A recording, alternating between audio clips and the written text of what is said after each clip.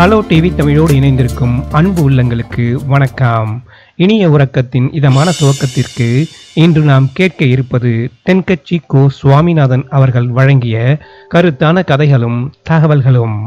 ஒருத்தர் தனியாக ஒரு இடத்துல கண்ணை மூடிக்கிட்டே உட்காந்துருக்கிறார். அவர் தூங்கிட்டு இருக்கிறாரா, தியானம் பண்ணிகிட்டு இருக்கிறாரா, எப்படி கண்டுபிடிக்கிறது? நமக்கு தெரிஞ்ச வரைக்கும் தூக்கம்னா தலை அடிக்கடி சாயும், அப்புறம் நிமிரும். தியானம்னா ஆடாமல் அசையாமல் அப்படியே இருக்கும். இதுதான் நமக்கு தெரிஞ்ச வித்தியாசம். ஆனால் தூக்கத்துக்கும் தியானத்துக்கும் நிறைய வித்தியாசம் உண்டு. ஒரு முட்டாள் தூங்க போனால் முட்டாளாகவே திரும்பி வருகிறான். அதே முட்டாள் தியானம் பண்ண போனால் அவன் ஞானியாக திரும்பி வருகிறான். இப்படிலாம் பெரியவங்க சொல்லி வச்சிருக்கிறாங்க. அது இருக்கட்டும், ஞானிகளுக்கும் நமக்கும் என்ன வித்தியாசம்? இப்போ நாம் அழகாக ஒரு ரோஜா பூவை பார்க்குறோம். ஆஹா, எவ்வளவு அழகாக இருக்குது அப்படின்னு ஆச்சரியப்படுறோம். ஒரு ஞானி அந்த ரோஜா பூவை பார்க்குறார். அவரும் நினைக்கிறார், ஆஹா, இது எவ்வளவு அழகாக இருக்குது அப்படின்னு. உலக பொருள்களை நாம் எப்படி ஐம்புலன்கள் மூலமாக உணர்கிறோமோ அப்படித்தான் அவங்களும் உணர்கிறாங்க. அதில் ஒன்றும் வித்தியாசம் இல்லை. அல்வா சாப்பிட்றோம், அது நமக்கு மட்டும்தான் இனிக்கும், ஞானிகளுக்கெல்லாம் கசக்கும்னா சொல்லுவோம். அப்படி இல்லை, அதில் வித்தியாசம் இல்லை. அப்புறம் ஞானிகளுக்கும் நமக்கும் என்ன தான் வித்தியாசம்? அந்த வேறுபாடு எந்த கட்டத்தில் ஆரம்பமாகுது அதை இப்போ பார்ப்போம். இப்போ மறுபடியும் அந்த ரோஜா பூக்கிட்ட போவோம். ஞானி அதை பார்க்குறார். ஆஹா, எவ்வளவு அழகாக இருக்குன்னு நினைக்கிறார். அதுக்கப்புறம் அதையே நினைக்கிறது இல்லை, வேறு வேலையை பார்க்க போடுவார். அல்லது இயற்கையின் ஆற்றலை பற்றி நினைக்க ஆரம்பிச்சிடுவார். அவ்வளவுதான். ஆனால் நாம் அப்படி செய்ய மாட்டோம். நாம் என்ன செய்வோம் தெரியுமா? முதல்ல அந்த ரோஜா பூவை பார்ப்போம். ஆஹா, எவ்வளவு அழகாக இருக்குது இந்த ரோஜா பூன்னு நினைப்போம். அந்த அழகை ரசிப்போம். அப்புறம் இந்த மலர் நம்மக்கிட்ட இருந்தால் எவ்வளோ அழகாக இருக்கும்னு நினைப்போம். அதுக்கப்புறம் அந்த மலர் நமக்கு வேணும்னு நினைப்போம். அதுக்கு அடுத்த கட்டம், அந்த மலர் இல்லைன்னா நம்மளால் வாழ முடியாதுங்கிற நிலைமைக்கு வந்துடுவோம். உடனே அந்த மலர் அடையிறதுக்கு முயற்சி பண்ணுவோம். அதுக்கு யாராவது தடையாக இருந்தால் அவங்க மேலே நமக்கு கோபம் வரும். அந்த கோபத்தின் காரணமாக நம்ம விவேக புத்தியை இழந்துருவோம். யாருக்கிட்ட எப்படி நடந்துக்கணுங்கிறத மறந்துடுவோம். அதன் காரணமாக ஞாபக மறதி ஏற்படும். அதாவது முன்பு விவேக புத்தி மழுங்கி இருந்ததுன்னா அது இப்போ அடியோடு இல்லைங்கிற நிலைமை வந்துடும். அதன் காரணமாக நம்ம புத்தியை இழந்துருவோம், கடைசியில் அழிவோம். இந்த நிலைமை நமக்கு வந்துடக்கூடாதுன்னா அதுக்கு என்ன செய்யணும்? நமக்கு கெடுதல் செய்யக்கூடிய ஆசைகளை ஆரம்பத்திலேயே கிள்ளி எறிஞ்சிடணும். ஒரு விஷயம் என்ன தெரியுமா? எந்த ஆசைக்குமே முதல்ல வலு கிடையாது. அதை பற்றி நாம் நினைக்க தான் அதுக்கு வலு உண்டாகுது. இளம் தளிராக இருந்தது, இப்போ பெரிய மரமாகிடுது. ஞானிகள் இந்த அளவுக்கு அதை வளர விடுறதில்லை. அதுதான் நமக்கும் அவங்களுக்கும் உள்ள வித்தியாசம். ஒரு இளைஞன் கையில் ஒரு குச்சியை வச்சுக்கிட்டு நடந்து போய்கிட்டு இருக்கிறான். இன்னொரு வயசானவர் கையில் ஒரு குச்சியை வச்சுக்கிட்டு நடந்து போகிறார். அது அவருக்கு ஊன்றுகோல். அது இல்லைன்னா அவரால் நடக்க முடியாது. அது தவறி கீழே விழுந்தால் அவரும் விழுந்துருவார். ஆனால் அந்த இளைஞன் அப்படி இல்லை. அவனுடைய கைத்தடியை யாராவது எடுத்துக்கிட்டு போனால் கூட அவன் கவலைப்பட மாட்டான். அவன் அந்த கைத்தடியை பயன்படுத்துறது மாதிரி தான் ஞானிகள் உலக பொருள்களை பயன்படுத்துகிறாங்க. ஆனால் நம்ம மாதிரி சாதாரண ஆளுங்க அந்த வயசானவர் கைத்தடியை பயன்படுத்தினது மாதிரி உலக பொருள்களை பயன்படுத்துகிறோம். இதுதான் ஞானிகளுக்கும் நமக்கும் உள்ள வித்தியாசம். ஞானிங்கிறவர் பொருள்களை துறக்க மாட்டார், அதுகள் பேரில் உள்ள பற்றுதலை தான் துறப்பார். எனக்கு தெரிஞ்ச ஞானி ஒருத்தர் இருக்கிறார். அவர் சொன்னார், 1988 ஜூன் மாதம் 1 தேதியை என்னால் மறக்க முடியாதுன்னார். ஏன்னு கேட்டேன். அதுதான் எனக்கு ஞானம் வந்த நாள்னார். அப்படியான்னேன். ஆமாம், அன்னைக்கு தான் எனக்கு கல்யாணம் ஆச்சு, என் மனைவி பேர் ஞானம் அப்படின்னார். அதனால் ஞானம் ஒவ்வொருத்தருக்கும் ஒவ்வொரு மாதிரி வரும். அதனால் நாம் ஞானிகளுடைய வாழ்க்கையை பார்த்து அவர்களை நெருங்க முடியுமான்னு பார்க்கணும். அந்த முயற்சி நமக்கு தேவை. அந்த வகையில் நம்ம வாழ்க்கையை அமைத்து கொண்டால் வாழ்க்கையில் படிப்படியாக முன்னேறலாம், படிப்படியாக வாழ்க்கையை அனுபவிக்க முடியும். நம்மக்கிட்ட ஒருத்தன் தப்பாக நடந்துக்கிட்டானா உடனே நாம் என்ன செய்வோம்? கையை ஓங்கிட்டு அவனை அடிக்க போவோம். நாம் அவங்ககிட்ட அவனை விட ஒருபடி மேலே தப்பாக நடந்துக்குவோம். ஆனால் பெரியவங்கள்லாம் அப்படி நடந்துக்கிறது இல்லை. இன்னா செய்தாரை ஒருத்தல் அவர் நாண நன்னயம் செய்து விடல் அப்படின்னு வள்ளுவர் சொல்லியிருக்கார் இல்லையா?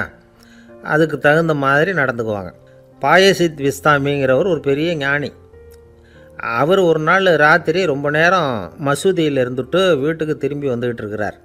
வழியில் ஒரு குடிகாரன், அவன் கையில் ஒரு இசைக்கருவி, அதை கண்ணா பின்னான்னு மீட்டிக்கிட்டு வாய்க்கு வந்தபடியே என்னத்தையோ பாட்டுன்னு நினச்சிக்கிட்டு பாடிக்கிட்டு அவன் பாட்டுக்கு கிடக்கிறான் வழியில். அதோடு இருந்தாலும் பரவாயில்ல, அந்த பக்கமாக வழியில் போகிறவங்க வர்றவங்களையெல்லாம் பார்த்து கண்ணா பின்னான்னு திட்டிக்கிட்டு இருக்கிறான், ரொம்ப வளர்க்குறான். பாய்சீத் பிஸ்தாமிங்கிற அந்த பெரியவர் அந்த வழியாக போகிறார். அவனை பார்க்குறார். அவனுடைய நிலைமையை பார்த்துட்டு பரிதாபப்படுறார்.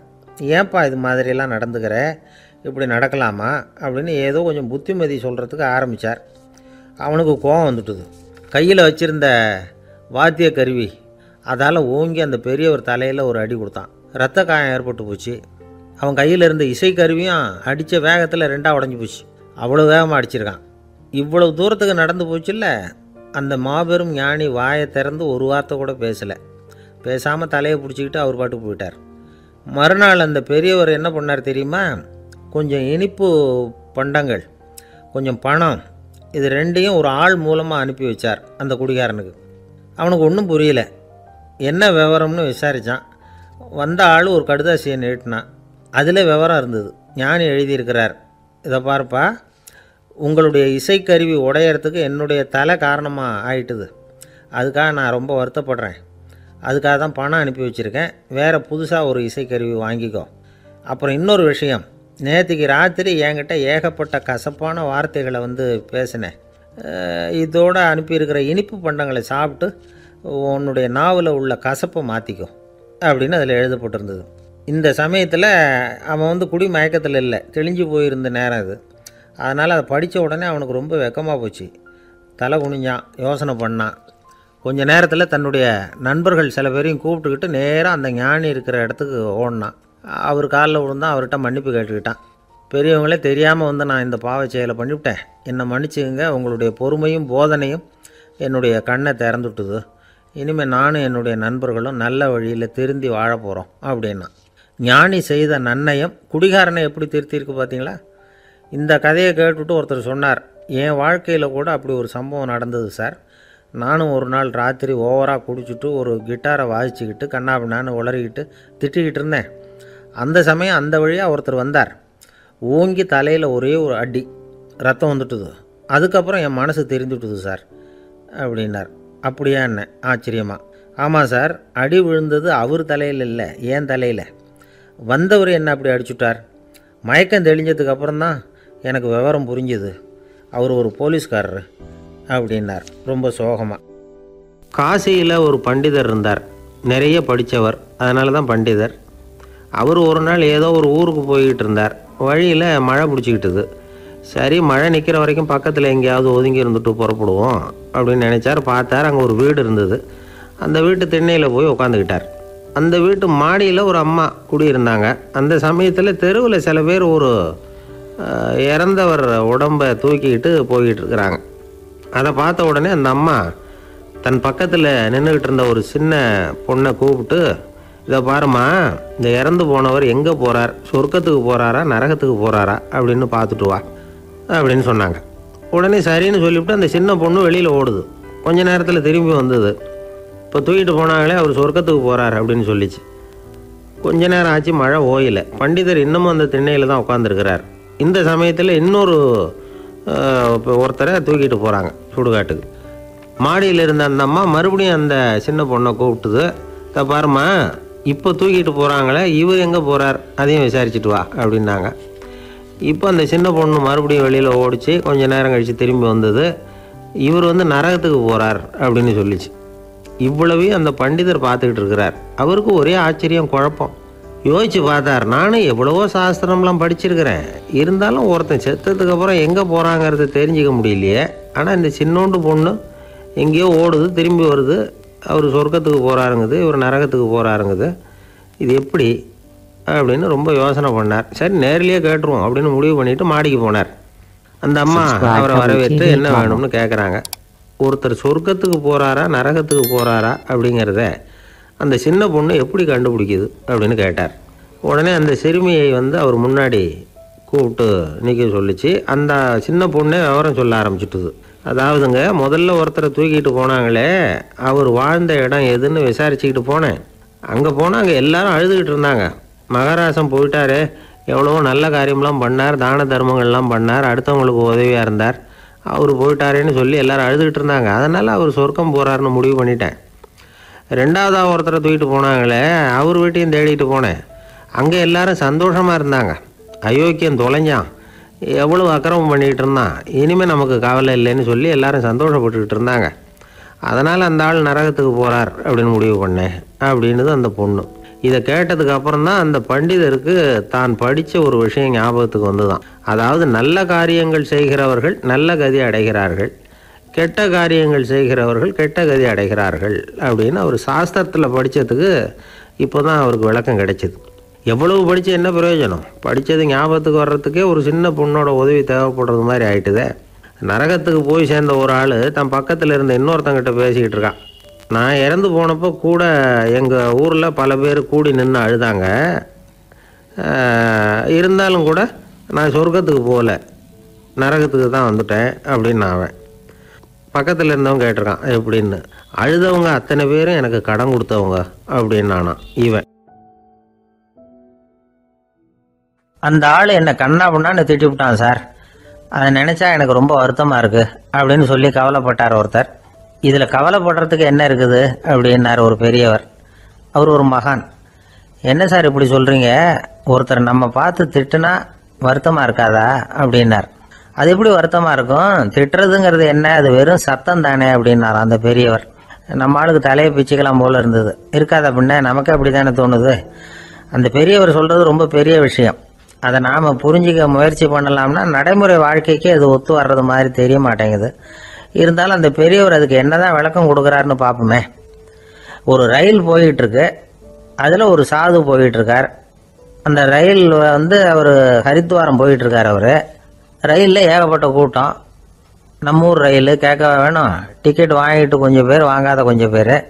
அது என்னத்துக்கு அனாவசியமாக டிக்கெட் அப்படிங்கிற நினப்பில் பாதி பேர். இந்த கூட்டத்துக்கு மத்தியில் அந்த சாதுவும் போயிட்டுருக்கிறார். உட்கார்றதுக்காக இருந்த இடத்துல ஒரு ஆள் படுத்துருக்கிறான், கொஞ்சம் முரட்டு ஆசாமி. அவன் காலு பக்கத்தில் கொஞ்சோண்டு இடம் பாக்கி இருந்தது. அந்த இடத்துல இந்த சாது உட்காந்துருந்தார். மெதுவாக உட்காந்துக்கிட்டார் போய். ஆனால் அந்த ஆள் ராத்திரி பூரா இவரை காலால் உதச்சிக்கிட்டே இருக்கிறான். அது இவருக்கு ரொம்ப அவமானமாக பட்டுது. அதனால் துக்கம் ஏற்பட்டது. இருந்தாலும் அதை ஒரு மாதிரியாக சகிச்சுக்கிட்டே இவர் வந்து சேர்ந்தார். பொழுது விடிஞ்சது. அந்த சாது ஹரித்வார் வந்து சேர்ந்தார். அங்கே ஒரு பெரிய ஞானியை சந்தித்தார். ராத்திரி ரயிலில் அந்த ஆள் உதைச்சதையும் அதனால் தனக்கு ஏற்பட்ட துக்கத்தையும் இந்த சாது அந்த ஞானிகிட்ட சொன்னார். சொல்லிவிட்டு, ஏன் சுவாமி, எனக்கு துக்கம் ஏற்பட்டதே அது தப்பா அப்படின்னு கேட்டார். தவறுதான்னார் அந்த ஞானி. உனக்கு இன்னமும் தேக அபிமானம் போகலைங்கிறது தான் அது காட்டுது. அஷ்டாவக்ரர் என்ன சொல்றார் தெரியுமா? உண்மையான ஞானி யாராவது தன்னை வந்தனை செய்தால் அதற்காக சந்தோஷப்பட மாட்டார், யாராவது நிந்தனை செய்தால் அதற்காக வருத்தப்பட மாட்டார் அப்படின்னு சொல்றார். நிந்தனைங்கிறது ஒரு ஒலி தான். தேகாபிமானம் இருக்கிற வரைக்கும் இந்த ஒலி நம்மளை வேதனைப்படுத்தும். நான் தேகம் இல்லை, ஆத்மா அப்படிங்கிற நினைவு இருந்தா இந்த ஒலி நம்மளை பாதிக்காது. மனு என்ன சொல்றார் தெரியுமா? ஒரு சாதகன் பாராட்டுதலை விஷம்னு நினைச்சு பயப்படணும், அவமானத்தை அமிர்தம்னு நினைச்சு சந்தோஷப்படணுங்கிறார். அவமானப்பட்டா கவலைப்படாம எப்படி இருக்க முடியும் அப்படின்னு தான் நமக்கு தோணும். அதனால தான் நம்மள யாரும் இதுக்கு உதாரணமாக யாரையும் காட்ட முடியல. புத்தரையும் கபீரையும் உதாரணமாக காட்டுறாங்க. அவங்களுக்கெல்லாம் அவமானம் ஏற்பட்டப்போ கவலையே படலையாம். புத்தரை அவமானப்படுத்தணுங்கிறதுக்காக கௌசாம்பி ராணி ஒரு இளம் பெண்ணை கொலை பண்ணி சடலத்தை புத்தர் குடிசைக்கு முன்னாடி போட சொன்னார். போட்டாங்க. புத்தர் தான் அந்த பொண்ணை கெடுத்து கொலை பண்ணி விட்டாருன்னு எல்லாரும் நினைச்சாங்க. ஆனால் புத்தர் இதை பற்றி கவலையே படலை. அப்புறமா உண்மை தெரிஞ்சதும் புத்தர் புகழ் இன்னும் அதிகமாயிட்டது. ஒரு பெரிய சபையில் ஒரு மோசமான பொண்ணு நுழைஞ்சி தனக்கும் கபீருக்கும் சம்பந்தம் உண்டுன்னு சொன்னா. கபீர் கவலைப்படலை. அவங்க மாதிரியெல்லாம் நாமளும் இருக்க கற்றுக்கணும். நிந்தனை, அபகீர்த்தி, அவமானம் எல்லாம் ஆண்டவன் கொடுக்குற பிரசாதம்னு நினைக்கணும் அப்படின்னு சொல்றார் அந்த ஞானி. இதை கேட்ட இந்த காலத்து ஆசாமி ஒருத்தர், நான் கூட அப்படிதான் சார், யாராவது அவமானப்படுத்தினா கவலைப்பட மாட்டேன். நேற்று கூட ஒருத்தர் என்ன பலார்னு அரைஞ்சுட்டார், நான் கொஞ்சம் கூட கவலைப்படலை, பேசாமல் வந்துட்டேன்னார். ஏன் அப்படி வந்துட்டீங்க அப்படின்னு. அவர் அரைஞ்சதுலேயும் ஒரு அர்த்தம் இருந்தது, அதனால தான் அப்படி வந்துட்டேன்னார். ஏன் அரைஞ்சாருன்னு கேட்டேன். 10 வருஷத்துக்கு முன்னாடி 15 ரூபா அவர்கிட்ட கடன் வாங்கினேன், அதை கேட்டு கேட்டு பார்த்துட்டு கடைசியாக தான் அரைஞ்சார் அப்படின்னார். ஆண்டவனுடைய பிரசாதம் இவருக்கு அடிக்கடி கிடைக்கும் போல இருக்கு. ஒரு புகழ்பெற்ற ஜப்பானிய சாமுராய் வீரன், வாள் வீசுறதுல ரொம்ப கெட்டிக்காரன். ஒரு கடுமையான போரில் கலந்து கொண்டுட்டு களைச்சி போய் திரும்பி வந்தான். படுக்கையில் விழுந்தான். பக்கத்தில் என்னமோ சத்தம் கேட்டுது. திரும்பி பார்த்தான். ஒரு எலி அவனை முறைச்சி பார்த்துக்கிட்டு இருந்தது. உடனே வாழை உருவனா வீசினான். அது தப்பிச்சிட்டு ஓடி போச்சு. எவ்வளோ முயற்சி பண்ணி பார்த்தா முடியல. கடைசியில் அந்த வாள் முறிஞ்சு போனது தான் மிச்சம். ஒரு பக்கம் அவனுக்கு இது அவமானமாக போயிட்டுது, இன்னொரு பக்கம் பயமாக போயிட்டுது. எவ்வளவோ போர்களில் எதிரிகளை பந்தாடினவன் அவன் ஒரு எலிகிட்ட தோற்று போய்டுறதா அவனால் சகிச்சிக்க முடியல. மனைவிகிட்ட சொன்னான் இப்படி நடந்துட்டுதுன்னு. அவள் சிரிச்சா. உங்களுக்கு புத்தியே இல்லை, எலியை போய் யாராவது வாளால் வெட்டுவாங்களா அப்படின்னு அந்த அம்மா சொன்னதும், நீ என்ன சொல்கிறேன்னா, ஒரு பூனையை கொண்டுட்டு வந்துட்டா போதும், அதுக்கப்புறம் ஏன் எலி வரப்போகுது அப்படின்னு அந்த அம்மா. உடனே ஒரு பூனை வந்து சேர்ந்தது. அது சாதாரண பூனை இல்லை, வீர சாகசங்கள்லாம் செஞ்சு பழக்கப்பட்ட பூனை. பெரிய இடத்துல வளர்ந்தது. அதை கொண்டுட்டு வந்துட்டாங்க.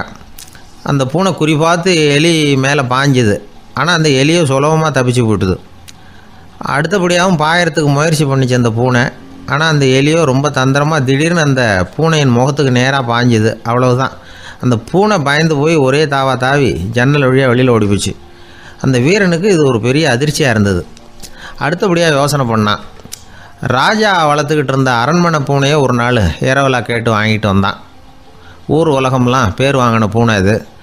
அந்த பூனையாலும் அந்த எலியை ஒன்றும் செய்ய முடியல. வீரனுக்கு ரொம்ப அதிர்ச்சி.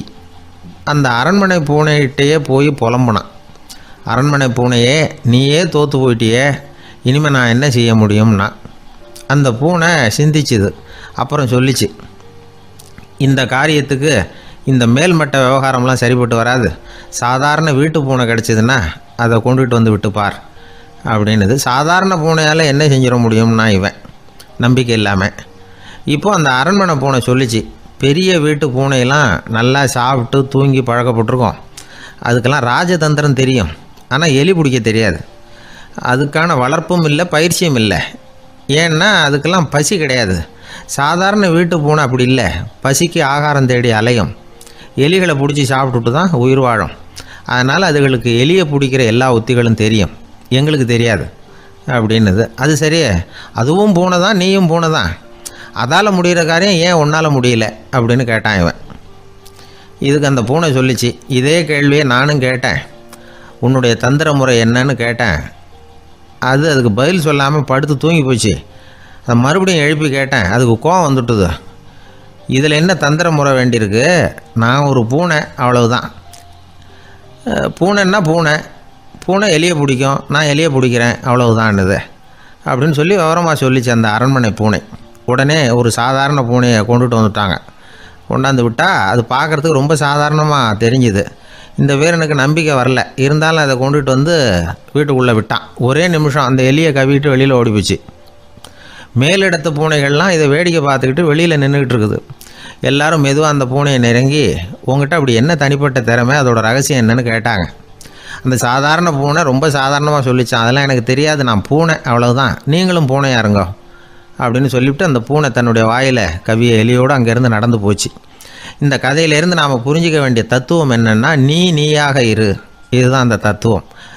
நம்ம ஒவ்வொருத்தருக்கு உள்ளேயும் ஒரு தனித்தன்மை இருக்குது. இதை அவங்கவுங்க புரிஞ்சுக்கிட்டு உண்மை இயல்பு புரிஞ்சுக்கணும். நம்முடைய இயல்பு என்னங்கிறது நமக்கு தெரியணும். அதை கண்டுபிடிக்கிறது தான் உண்மையான கலை.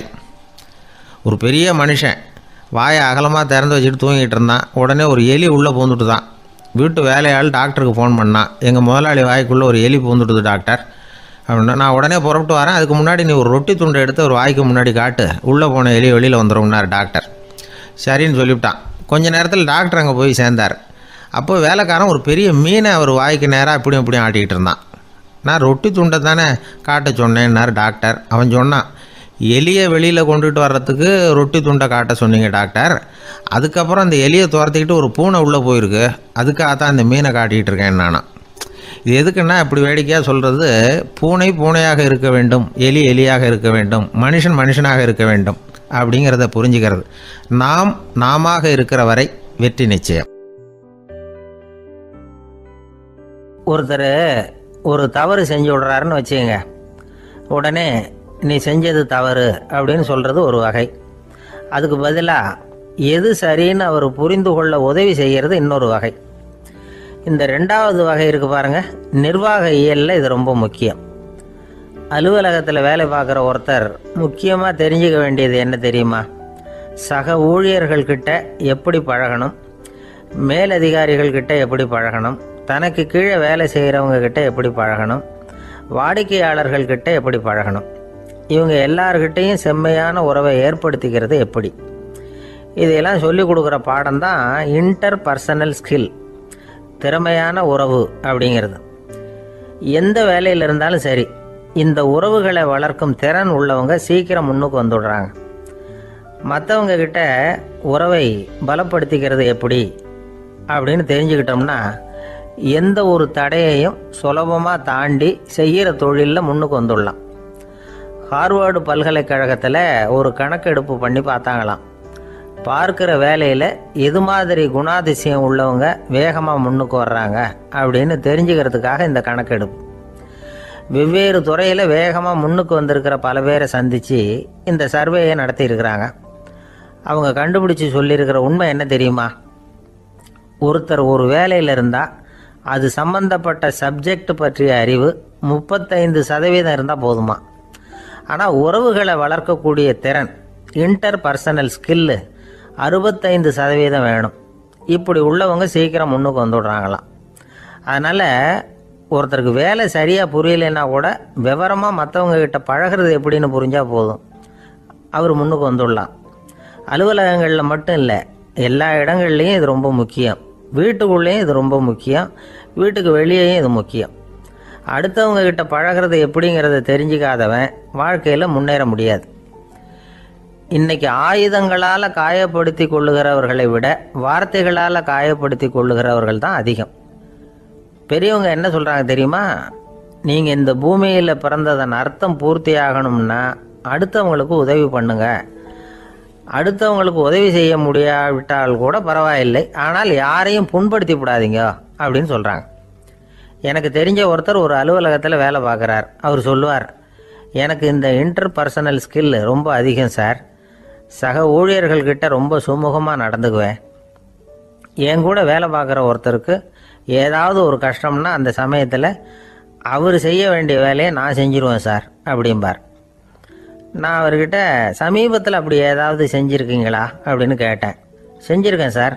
போன வாரம் புதன்கிழமை ஆஃபீஸில் என் பக்கத்து சீட்டுக்காரருக்கு வயிற்று வலி. உடனே நான் மெடிக்கல் லீவ் போட்டுவிட்டு எங்கள் வீட்டுக்கு போயிட்டேன் சார் அப்படின்னார்.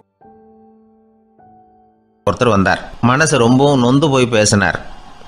இந்த உலகத்தில் மனுஷனாக பிறந்ததை விட மாடாக பிறந்திருக்கலாம் சார் அப்படின்னார். திடீர்னு வந்து என்கிட்ட இப்படி சொன்னால் அதுக்கு நான் என்னங்க பண்ண முடியும் அப்படின்னேன்.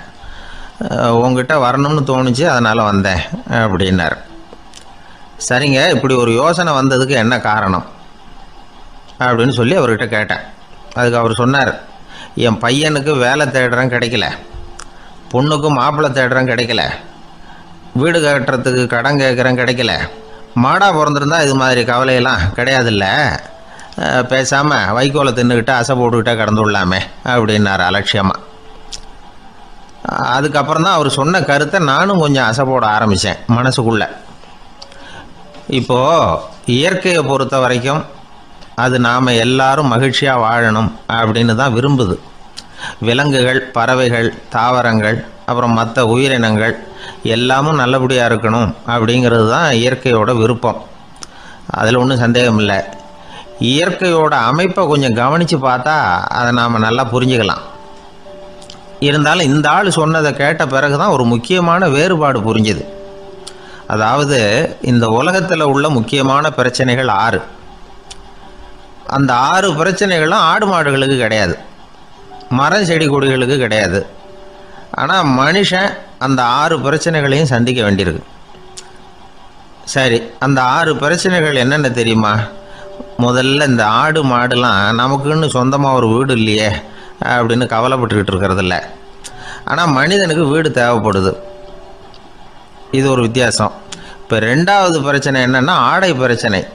ஒரு கோழியோ சேவலோ நாம் போட்டுக்கிறதுக்கு ஒரு சட்டை இல்லையே அப்படின்னு கவலைப்படுறதில்ல. ஆனால் மனுஷனுக்கு அந்த கவலை உண்டு. சரி, இப்போ மூணாவது என்னன்னு பார்த்தா கல்வி பிரச்சனை. ஒரு பசுமாடு கவலையோடு நின்றுக்கிட்டு இருக்கு அப்படின்னு வச்சுக்குவோம். நீங்கள் அதுக்கிட்ட போய் ஏன் பசுமாடை கவலையோடு நின்றுக்கிட்டு இருக்கிற அப்படின்னு கேட்குறீங்க. என் கண்ணுக்குட்டிக்கு எல்கேஜியில் இடம் கிடைக்கல, டொனேஷன் கொடுக்கறதுக்கு கையில் பணமும் கிடையாது, சிபாரிசுக்கு யாரை பிடிக்கிறதுன்னு தெரியல, இப்படியா சொல்லிகிட்டு இருக்கோம். அதுக்கு அந்த கவலையெல்லாம் கிடையாது. ஆனால் மனிதனுக்கு அந்த கவலை உண்டு. நாலாவது என்னன்னு பார்த்தீங்கன்னா வேலை வாய்ப்பு பிரச்சனை. வேலை கிடைக்கலையே அப்படின்னு வேப்ப மரம் கவலைப்படுறதில்ல, ஆனால் மனுஷன் கவலைப்படுறான். ஐந்தாவது என்னன்னு பார்த்தா கல்யாண பிரச்சனை. எருமை மாடு பசுமாடு எல்லாம் பொண்ணுக்கு மாப்பிள்ளை தேடிட்டாலே இது பேப்பரில் மணமகன் தேவை அப்படின்னு விளம்பரமாக கொடுக்குது, அதெல்லாம் கிடையாது. ஆறாவது என்னன்னு பார்த்தீங்கன்னா பணம் சம்பந்தமான பிரச்சனை. ஆடு மாடுலாம் பணத்தை சேமிக்கணும்னோ ஏதாவது நிதி நிறுவனத்தில் முதலீடு பண்ணணும்னோ நினச்சிக்கிட்டு இருக்கிறதில்ல. பணத்தை எப்படி காப்பாற்றுறது அப்படிங்கிற கவலையும் அதுகளுக்கு கிடையாது. குதிரை குளம்போடு பிறகுது, அதனால் அது காடு மேடெல்லாம் கவலை இல்லாமல் தெரியலாம். ஆடு உடம்புல ரோமத்தோடு பிறகுது, அதனால் அது குளிரை பற்றி கவலைப்பட வேண்டிய அவசியம் இல்லை. ஆனால் மனுஷனை பார்த்திங்கன்னா அவன் தான் ஒன்றும் இல்லாமல் பிறக்கிறான். ஏன் இந்த பாகுபாடு அப்படின்னு கேட்டால் இதை பற்றி கொஞ்சம் சிந்திச்சு பார்க்கணும். அதாவது இந்த சந்தேகத்தை ஒரு பெரியவர்கிட்டையும் கேட்டேன். அவர் சொன்னார் இதுக்கு பதில். அவர் இதே கேள்வியை இயற்கை கிட்ட கேட்டாராம். இயற்கை பதில் சொல்லிச்சான். வேறு யாருக்கும் கொடுக்காத ஒரு வலுவான கருவியை, ஒரு பவர்ஃபுல் வெப்பன் மனுஷனுக்கு கொடுத்துருக்குறேனே, அந்த கருவியை உபயோகப்படுத்தி அந்த 6 பிரச்சனையை மட்டும் இல்லை 6 கோடி பிரச்சனைகள் இருந்தாலும் அதையெல்லாம் சமாளிக்கலாம். அது கருவி என்ன தெரியுமா? அதுதான் 6வது அறிவு. அதை உபயோகப்படுத்தினா காலுக்கு செருப்பு தயார் பண்ணிக்கலாம், குளிருக்கு போர்வை தயார் பண்ணிக்கலாம், என்ன வேணும்னாலும் செய்யலாம் அப்படின்னு இயற்கை பதில் சொல்லிச்சான். அதனால் நாம் செய்ய வேண்டியது என்னென்னா இயற்கையை முதல்ல சரியாக புரிஞ்சுக்கணும். இயற்கையின் படைப்பையே நாம் சரியாக புரிஞ்சுக்கிறது இல்லையே, அதுதான் வேதனை. இந்த கதையை கேளுங்க. இப்போ நகரத்திலேருந்து ஒரு ஆள் கிராமத்துக்கு வந்தான். அங்கே ஒரு சிறுவன் மாடு மேய்ச்சிக்கிட்டு இருந்தான். நகரத்து ஆள் சொன்னான், எவ்வளோ அழகான பசு, அது சரி இதுக்கெல்லாம் ஏன் கொம்பு இல்லைன்னா. இதுக்கு அந்த பையன் பதில் சொன்னான், பசுமாட்டுக்கு கொம்பு இல்லாததுக்கு பல காரணங்கள் உண்டு. கண்ணுக்குட்டியாக இருந்தால் கொம்பு இருக்காது, பசு வளர்ந்து பெருசானதுக்கு அப்புறம் தான் கொம்பு முளைக்கும், இது ஒரு காரணம். சில சமயம் வளர்கிற கொம்பை எடுத்து விடுறது உண்டு, அது ஒரு காரணம். ஆனால் இதுக்கு ஏன் கொம்பு இல்லைன்னு கேட்குறீங்க, அதுக்கு என்ன காரணம்னா இது பசு இல்லை குதிரை அப்படின்னானா. சில பேரை இப்படி சொல்கிறது உண்டு, அடுத்தவங்களை அனுசரித்து நடந்துக்க தெரியல, அவன் என்ன சார் மனுஷன் அப்படிம்பாங்க. சக மனிதர்களோட எப்படி பழகிறது அப்படின்னு தெரியாததுனாலேயே பல பேர் இன்னைக்கு சங்கடப்பட்டுக்கிட்டு இருக்கிறாங்க. வசதி வாய்ப்பெல்லாம் சரியாக இருக்கும், ஆனால் வாழ்க்கை சரியாக இருக்காது. இன்னொருத்தர்கிட்ட எப்படி பேசுறது பழகிறதுங்கிறது தெரியாததுனால தான் இந்த அவஸ்தை. சரி, இந்த அவஸ்தை இல்லாமல் வாழறது எப்படி? இதுக்கு அனுபவசாலிகள் சில வழிமுறைகளை சொல்கிறாங்க. அதெல்லாம் என்னென்னங்கிறத இப்போ தெரிஞ்சுக்குவோம். முதல்ல நம்ம நாக்கு நம்ம கண்ட்ரோலில் இருக்கணும். வார்த்தைகளை கொட்டி விட்டு அதுக்கப்புறம் அள்ள முடியாமல் கடந்து கஷ்டப்படக்கூடாது. எப்படி பேசுகிறோங்கிறதும் முக்கியம், பேசுகிறப்ப எப்படி முகத்தை வச்சிருக்கிறோங்கிறதும் முக்கியம். அன்பாக பேசினாலும் நல்லா இருக்கும். அப்படி பேசுகிறப்ப ஆதரவாக அவர் தோள் மேலே ஒரு கையை போட்டுக்கிட்டு பேசினா இன்னமும் நல்லா இருக்கும். 2வது விஷயம், இன்னொருத்தர்கிட்ட பேசுகிறப்போ வாக்குறுதிகளை அள்ளி வீசக்கூடாது. கொடுக்குற வாக்குறுதி குறைச்சலாக இருக்கணும். அப்படி கொடுத்த வாக்குறுதியை கண்டிப்பாக நிறைவேற்றணும். நாம் ஒருத்தரை பாராட்டுறோம் அல்லது அவரை பற்றி அபிப்பிராயம் சொல்கிறோம்னா அது ஆக்கப்பூர்வமாக இருக்கணும். நம்ம பாராட்டு அல்லது விமர்சனம் அடுத்தவருடைய முன்னேற்றத்துக்கு உதவுறது மாதிரி இருக்கணும். நாம் சொல்கிறத கேட்டுட்டு அவன் தலையில் கையை வச்சுட்டு உட்காந்துடக்கூடாது. எப்பவும் உற்சாகமாக இருக்கணும், முகம் அலர்ச்சியாக இருக்கணும். மனுஷன் இருந்தால் வருத்தம் கவலை ஏமாற்றம் எல்லாம் இருக்க தான் செய்யும், அதெல்லாம் மனசில் இருக்கட்டும். அந்த வருத்தமும் கவலையும் ஏமாற்றமும் சேர்ந்துக்கிட்டு நம்ம முகத்தில் இருக்கிற மலர்ச்சியை மூடி மறைக்கிறதுக்கு நாம் இடம் கொடுத்துடக்கூடாது. எந்த விஷயத்தை பற்றி யாருக்கிட்ட பேசினாலும் வெளிப்படையாக பேசணும், திறந்த மனசோட பேசணும். மூடி மறைச்சி முன்னு மூங்கிக்கிட்டு இருக்கக்கூடாது. இன்னொருத்தர்கிட்ட பேசுகிறப்போ விவாதம் பண்ணுங்க, அது தப்பு இல்லை, ஆனால் வாதாடிக்கிட்டு இருக்கக்கூடாது. அதாவது என்ன சொல்கிறாங்கன்னா டிஸ்கஸ் பண்ணலாம், ஆர்கியூ பண்ணக்கூடாதான். நம்மக்கிட்ட இருக்கிற நல்ல குணங்களை நாம் எடுத்து சொல்லிகிட்டு இருக்கக்கூடாது. அந்த நல்ல குணங்களே நம்மளை பற்றி எடுத்து சொல்லணும், அது மாதிரி நடந்துக்கணும். அதே மாதிரி அடுத்தவங்க கிட்ட உள்ள கெட்ட குணங்களை பற்றி அவசியம் இல்லாமல் நாம் பேச வேண்டியதில்லை. உங்களை பற்றி யாராவது தப்பாக பேசுகிறாங்களா, அப்படி அவங்க பேசுகிறதுல உண்மை இல்லையா அப்படின்னா அதை நீங்கள் பொருட்படுத்த வேண்டியதில்லை, விட்டுடலாம், அது தானாக போயிடும். ஒரு 4-5 பேரோட பேசிக்கிட்டு இருந்தீங்கன்னா எல்லாருக்கும் முக்கியத்துவம் கொடுங்க, யாரையும் அலட்சியப்படுத்தாதீங்க. தமாஷா பேசலாம், ஆனால் அவங்க தமாஷ் அடுத்தவங்களை கேலி பண்ணுறதா இருக்கக்கூடாது. நமக்கு கிடைக்க வேண்டியது கிடைக்கலையே அப்படிங்கிற தவிப்பு நம்மக்கிட்ட இருக்கக்கூடாது, அது தேவையில்லை. உங்கள் செயல்பாடுகள் தெளிவாக இருக்கட்டும், பாராட்டு தானாக அவங்கள தேடிட்டு வரும். இன்னொரு மனுஷனுடைய மனசில் கௌரவமான ஒரு இடத்த பிடிக்கணும்னா நாம் இந்த குணத்தை எல்லாம் நம்மக்கிட்ட வளர்த்துக்கணும். இதெல்லாம் அனுபவசாலிகள் சொல்லியிருக்கிற குறிப்புகள். இந்த குறிப்புகளை சரியாக புரிஞ்சுக்கணும், அது முக்கியம். தப்பாக புரிஞ்சுக்கிட்டா என்ன ஆகும் தெரியுமா? இதை கேளுங்க. ஒருத்தர் வந்தார், சார் அடுத்தவங்க தோள் மேலே கையை போட்டுக்கிட்டு அன்பாக பேசணும்னு சொன்னீங்க, அப்படி தான் பேசினேன். அவர் முதுகை கூட தட்டி கொடுத்தேன், என் வேலை போயிட்டுது சார், வீட்டுக்கு அனுப்பிச்சிட்டாங்க அப்படின்னார். யாருக்கிட்ட அப்படி பேசுனீங்கன்னு கேட்டோம். என் முதலாளிகிட்ட சார் அப்படிங்கிறார் ரொம்ப சோகமா.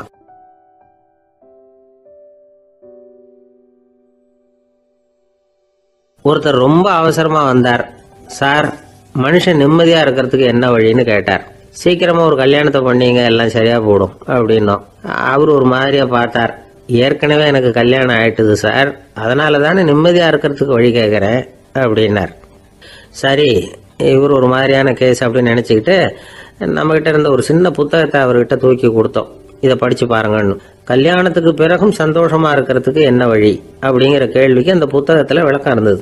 கணவன் மனைவிக்குள்ள சிக்கல் வராமல் இருக்கிறதுக்கு அதில் சில வழிகளை சொல்லி கொடுத்துருக்குறாங்க. அதெல்லாம் என்னென்ன அப்படிங்கிறத இப்போ பார்க்கலாமா? குடும்பம்னு இருந்தால் கோபம் வரதான் செய்யும், அது வந்துட்டு போகட்டும் பரவாயில்ல. ஆனால் அந்த கோபம் ஒரே நேரத்தில் 2 பேருக்கும் வந்துடாமல் பார்த்துக்கணும்.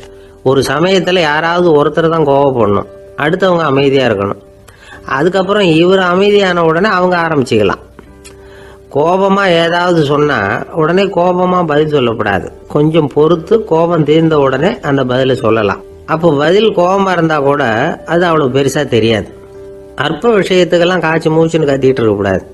உங்கள் 2 பேருக்குள்ள ஒரு தர்க்கம் ஆரம்பமாயிட்டுதுன்னு வச்சுக்கோங்க, கடுமையாக 2 பேரும் விவாதம் பண்ணுறீங்க. உங்களில் ஒருத்தர் இதில் ஜெயிக்கணும்னா அது நீங்களாக இருக்க வேணாம், அடுத்தவங்க ஜெயிக்கிறதுக்கு நீங்கள் துணையாக இருங்களேன். அப்படின்னா நீங்கள் கொஞ்சம் விட்டு கொடுக்கணும், அவ்வளவுதான். ஏதாவது குத்தம் சொல்லணுமா, செஞ்ச தப்பை சுட்டி காட்டணுமா, விமர்சனம் பண்ணணுமா, பண்ணுங்க, வேணான்னு சொல்லலை. ஆனால் சொன்னதை அப்படி சொல்கிறத கொஞ்சம் அன்பாக இதமாக சொல்லுங்க. எப்போ நடந்த தவறுகளை எல்லாம் இப்போ போய் மறுபடியும் ஞாபகப்படுத்திட்டு இருக்க வேண்டாம். நான் அப்போவே சொன்னேன் இந்த புடவை வேணாம்னு, நீங்கள் தான் கேட்கல, இப்போ பாருங்கள் கிழிஞ்சு போச்சு இப்படின்னு கத்துனாங்க ஒரு அம்மா. எப்போ சொன்னீங்கன்னு கேட்டால் ஒரு 10 வருஷத்துக்கு முன்னாடி தீபாவளி சமயத்தில் அப்படிங்கிறாங்க. அது என்ன இன்னும் அப்படியே புதுசாகவே இருக்கும்? உங்களுக்கு அவர் தான் பெருசு, அவருக்கு நீங்கள் தான் பெருசு, அதை விட இந்த உலகத்தில் வேறு எதுவும் முக்கியம் இல்லைன்னு நினைக்கணும். நீ தான் என்னுடைய உலகம்னு எத்தனை தடவை சொல்லியிருப்பீங்க? அதெல்லாம் வெறும் வசனமாக போயிடக்கூடாது. ஏதாவது ஒரு பிரச்சனையை பற்றி கடுமையாக விவாதம் பண்ணிக்கிட்டு இருக்கீங்க, அதை அப்படியே பாதியில் விட்டுட்டு படுக்கைக்கு போயிடக்கூடாது. சொச்சத்தை நாளைக்கு பேசிக்கலாம்னு. அப்படி போனால் தூக்கம் வராது. பிரச்சனையை ஒரு முடிவு பண்ணிக்கிட்டு அதுக்கப்புறமா தூங்க போகணும். ஒரு நாளில் ஒரு தடவையாவது உங்கள் ஜோடியை பாராட்டி நல்ல விதமாக கனிவாக ஒரு வார்த்தை சொல்லணும் அப்படின்னு தீர்மானம் பண்ணீங்க. ஏதாவது தப்பு பண்ணிவிட்டீங்கன்னா பரவாயில்ல, அதை ஒத்துக்கிறதுக்கும் மன்னிப்பு கேட்கறதுக்கும் தயாராக இருக்கணும். அது ஒன்றும் கேவலம் கிடையாது. வீட்டுக்குள்ளே தானே கேட்க போகிறீங்க, வெளியில் யாருக்கு தெரிய போகுதோ? எப்படியோ உங்களுக்குள்ள ஒரு சமரசம் ஆனால் சார் தான். ஒரு தகராறுன்னு எடுத்துக்கிட்டா குறைஞ்சபட்சம் அதுக்கு 2 பேர் தேவை. தனியாகவே உட்காந்துக்கிட்டு நான் இப்போ தகராறு பண்ணிகிட்டு இருக்கிறேன் அப்படின்னு யாரும் சொல்ல முடியாது. 2 பேர் தகராறு பண்ணுறாங்கன்னா பொதுவாக அந்த 2 பேரில் யார் அதிகமாக பேசுகிறாங்களோ அவங்க பேரில் தான் தப்பு இருக்கும். அதை மனசில் வச்சுக்கணும்.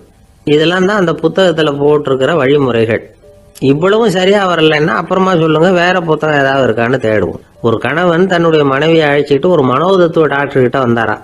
டாக்டர், எங்களுக்கு கல்யாணம் ஆகி 30 வருஷ காலமாக நாங்கள் ஒரு விஷயத்தில் கூட ஒத்து போனதில்லை அப்படின்னு ஆரம்பித்தார். உடனே அந்த அம்மா குறுக்கிட்டு, அது 30 வருஷம் இல்லை 32 வருஷம் அப்படின்னாங்களாம்.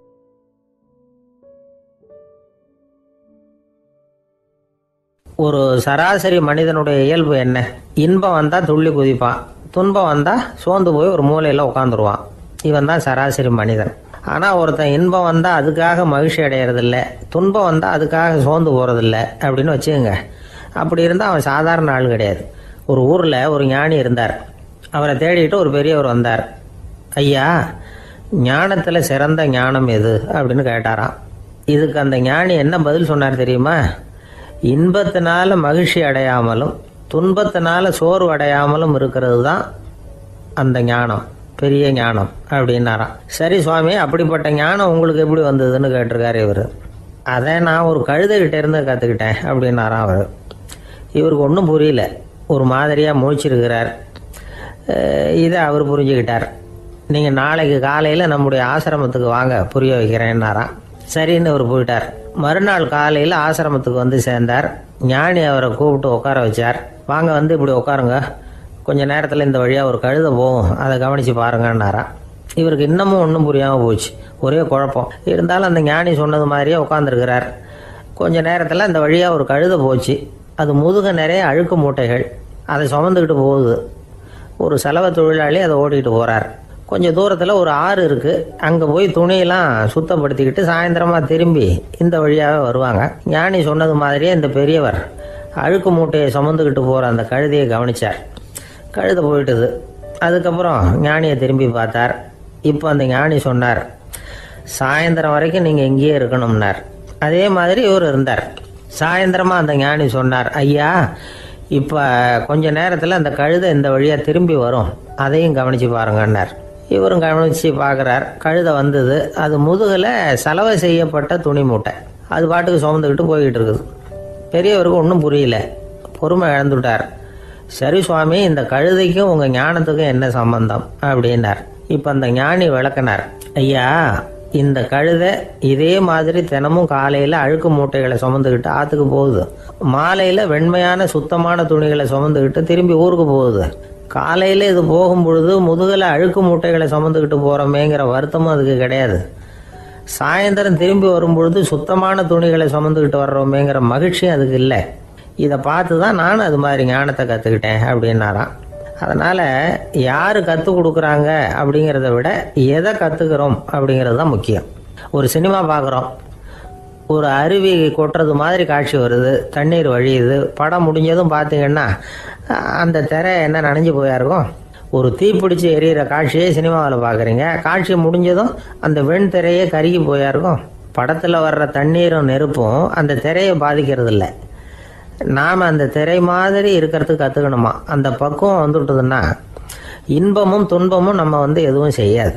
ஒரு சினிமாவை பார்க்குற வரைக்கும் சிரிக்கலாம், அழலாம். பார்த்துட்டு வெளியில் வரும்பொழுது அழுதுகிட்டே வரக்கூடாது. ஒருத்தர் வந்தார், அப்படி படம் முடிஞ்சு வெளியில் வரும்பொழுது அருவி மாதிரி கண்ணீர் சிந்திக்கிட்டே வரார். ஏன் சார், படம் அவ்வளவு சோகமா அப்படின்னு கேட்டார். இன்னொருத்தர், இல்லை சார், கூட்டம் ரொம்ப குறைச்சல் சார், மொத்தம் படம் பார்க்க வந்தவங்களே 15 பேர் தான் சார் அப்படின்னார் கண்ணீரை தொடச்சிக்கிட்டே. அதுக்கு நீங்கள் ஏன் சார் அழறீங்கன்னு கேட்டார் அவர். இந்த படத்தோட தயாரிப்பாளரே நான் தான் சார் அப்படின்னாரா இவர்.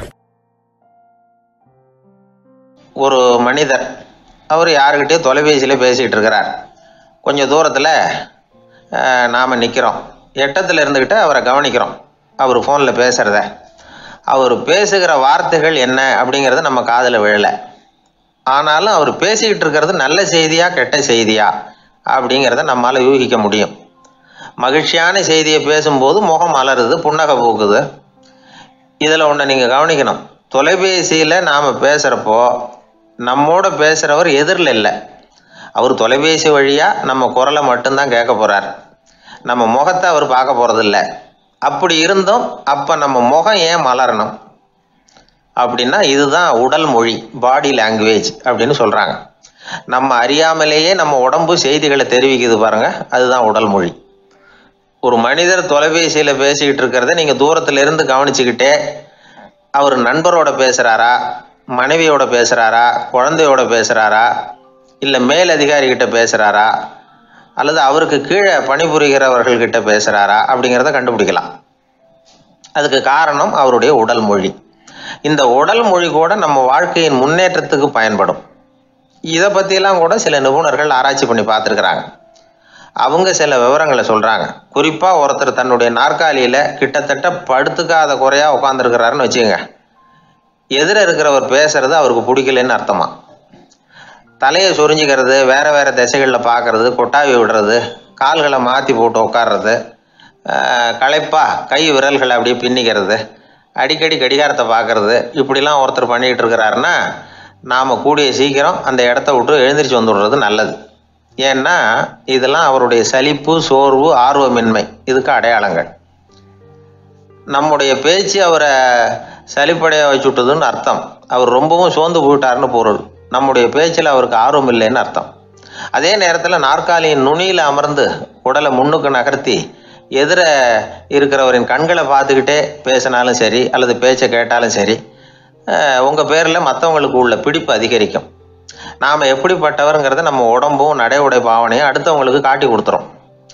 உங்கள் உடம்பு, உங்கள் பார்வை, நடை, உட்கார்ற விதம் இதை வச்சுக்கிட்டே நீங்கள் பொறுப்புள்ளவரா, முரடரா, அலட்சியமானவரா, மரியாதை தெரிஞ்சவரா, அடக்கமானவரா, நம்பிக்கைக்கு உரியவரா, நாணயம் இல்லாதவரா, பயந்தவரா, திறமைசாலியா, அப்பாவியா அப்படிங்கிறதெல்லாம் கண்டுபிடிச்சிடலாம். அதனால் இந்த உடல் மொழியை புரிஞ்சுக்கிட்டு நம்மளை கொஞ்சம் சரிப்படுத்திக்கிட்டோம்னா வாழ்க்கையில் சுலபமாக பல காரியங்களை சாதிக்க முடியும். ஒரு மனநல மருத்துவமனை, அங்கே ஒருத்தர் ஒரு நாற்காலியில் உட்காந்துக்கிட்டு கார் ஓட்டுறது மாதிரி அப்படி பாவனை பண்ணிகிட்டு இருந்தார்.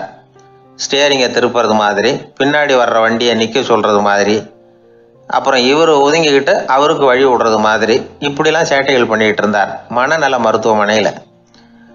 இதை பார்த்துக்கிட்டு இருந்த ஒருத்தர் பக்கத்தில் இருந்த இன்னொருத்தர்கிட்ட கேட்டார், இவர் ஏன் இப்படி பண்ணுறாரு, இவருக்கு ஏன் அப்படி வந்தது நிலைமை அப்படின்னு சொல்லி அவர் விசாரித்தார். அப்போ அவர் விவரம் சொன்னார். வேற ஒன்றும் இல்லைங்க, இவருக்கு கார் ஓட்டணும்னு ஆசை ரொம்ப காலமாக, அது நிறைவேறாமல் போயிட்டுது. அதுக்கப்புறம் அவர் மனநோயாளியாக மாறிட்டார். இங்கே அழைச்சிட்டு வந்தாங்க. இங்கே அழைச்சிட்டு வந்ததுலேருந்து அப்படி தான் பண்ணிகிட்டு இருக்கிறார். அவர் கார் ஓட்டுறது மாதிரிலாம் பாவனை பண்ணிகிட்டு இருப்பார், திருப்புறது மாதிரி பண்ணுவார், பின்னாடி வர்றவங்களுக்கு இடம் விடுவார், இப்படிலாம் செய்கிறார் அப்படின்னு விவரம் சொன்னாங்க. நீங்கள் சொல்லப்படாதா, இப்போ நீங்கள் கார் ஓட்டல, வெறும் நாற்காலியில் தான் உட்காந்துருக்குறீங்க அப்படின்னு நீங்கள் சொல்லப்படாதா அவருக்கு அப்படின்னு கேட்டாங்க. அது முடியாதுங்க, ஏன்னா அந்த காரை கழுவுறதுக்காக அவர் தினமும் எனக்கு 10 ரூபா கொடுத்துக்கிட்டு இருக்கிறார் அப்படின்னாராம் அங்கே வேலை செஞ்சுக்கிட்டு இருந்த ஒருத்தர். அதனால் வாழ்க்கையில் நாம் இந்த உடல் மொழியை புரிஞ்சுக்கணும்.